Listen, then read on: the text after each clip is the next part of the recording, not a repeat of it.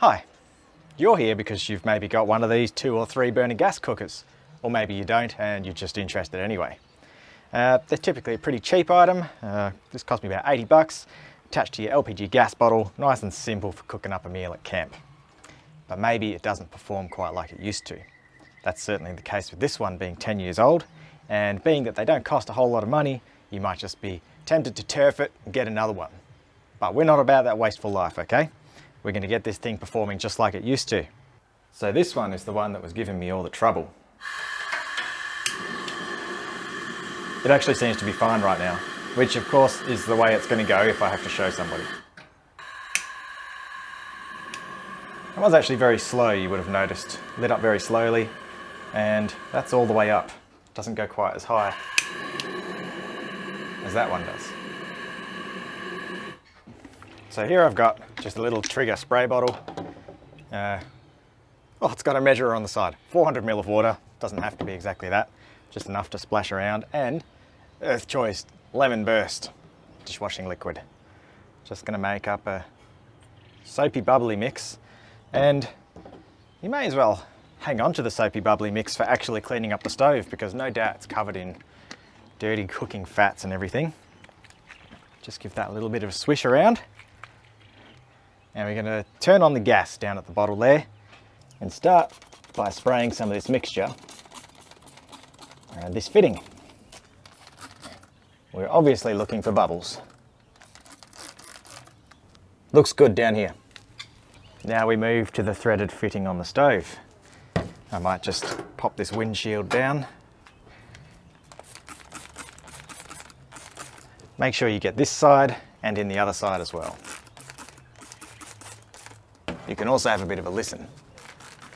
I haven't heard any hissing, I see no bubbles. Also all good. And it's not going to hurt to get in around the knobs and in the back where the burner tubes connect to either. So hopefully you got no gas leaks. If you do, just take note of where they were. Now we're going to disconnect the hose. So gas bottle off, just drain the gas out. Only takes a second. I find that removes the pressure from the hose, makes it easier to get the hose off. Now, the hose itself, before this starts leaking, it'll probably get quite cracked. So the way to check for any cracks is to just go through, fold it over like that, just put a bit of pressure on it to make sure no cracks open up. And this one is really good. Check the seals down at both ends, and yeah, little rubber O-ring looks really good on the gas bottle end, and I can see cracks in this one, so we're going to have to change out the seal. If your entire hose is indeed shagged, you have to get a new one, just make sure it's got the jet. That there is a primary jet. So keep the old hose and make sure that whatever's in the middle here matches, because if you get the wrong sort of hose and you don't have this jet here on the new hose, it could completely stuff up your burner and make flame shooters from hell. Well, next thing you can do is remove any splash guard, and this thing here is pretty easy. These just slide out. Take that away. Pop it there for now. And now I'm going to flip the cooker. Close it up. Flip it, and this is how most of them will work. There'll be a screw for each burner underneath. So unscrew them.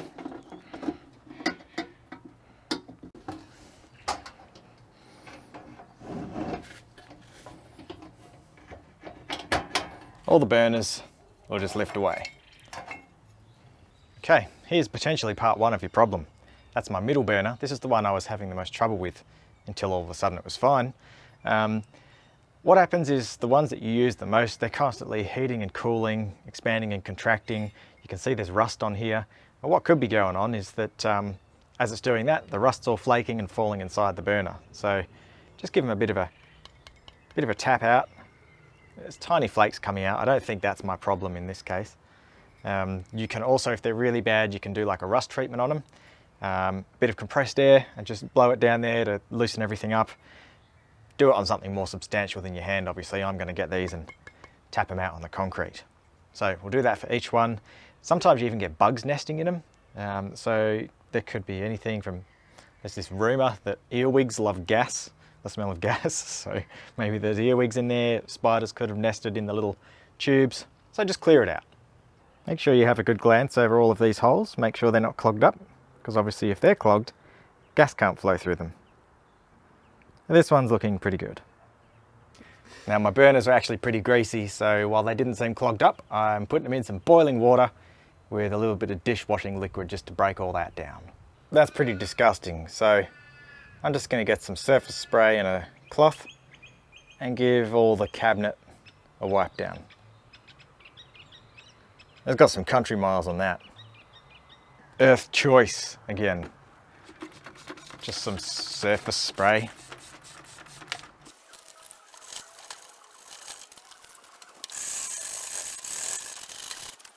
Yeah, that's a bit better, isn't it? Took me a good bloody hour of scrubbing to get it looking like that. I actually meant to talk about the knobs before I cleaned it all up, but if you've got any cracked or broken ones or ones that just spin around on the spindle, look how easy they pop off. You notice there's a flat side on there? Well, if that cracks or strips out, that's quite often the reason why you'll turn the knob, but the gas won't change. And you can get brand new knobs for these things just for a couple of bucks really down at a good camping shop. Blocked or faulty jets are the biggest cause of low flame or no flame or an inconsistent flame or yellow flame. Generally always comes down to the jets, so got to make sure you clean or replace these. If you've got the right size spanner, use that. I don't have one handy, so just a little adjustable will do. These are only brass, so they're quite soft, so you want to make sure you get that spanner the perfect size. They shouldn't be too tight. So this is actually the one that I was having trouble with. See how it's got a G stamped on it there? Well, each jet will have a different letter depending on how much gas it lets through that tiny, tiny hole. So make sure you remember which is which. I'm going to take these three into the kitchen. I'm going to grab the billy out of the back of the car actually. I'll show you what we'll do in there.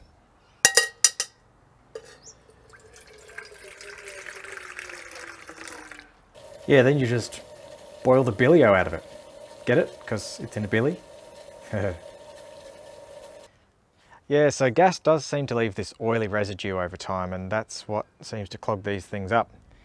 And boiling it breaks down that residue. Of course, you want to make sure that all the water comes out of the jet. There's a little gauze in there. I think the gauze is to stop them from surging.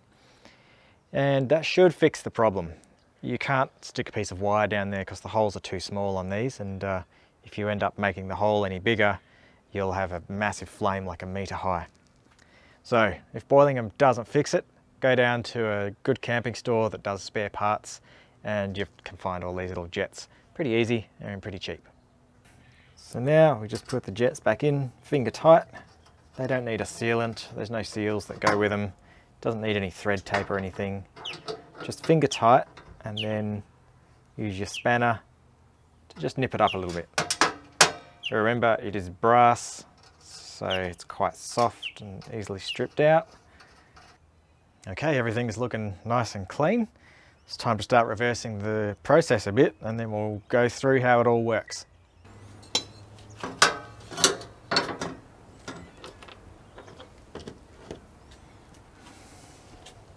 Okay, let's see what we got. The main burner. Whoa, look at that flame.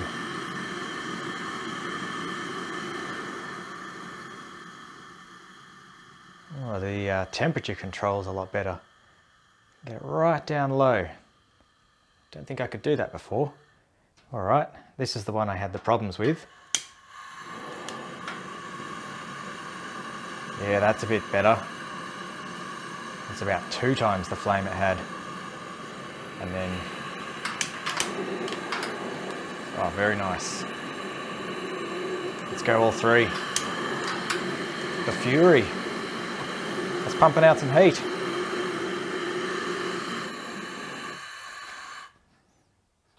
Let me show you something actually.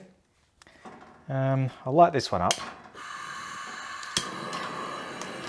So So I spoke about these tubes getting blocked up with insects and whatnot, and that could be a problem. Well, underneath here is an air intake, which gets you the perfect blend of fuel. And if it gets blocked at all, that's what you end up with. Flamethrowers. There you go. Cool, hey?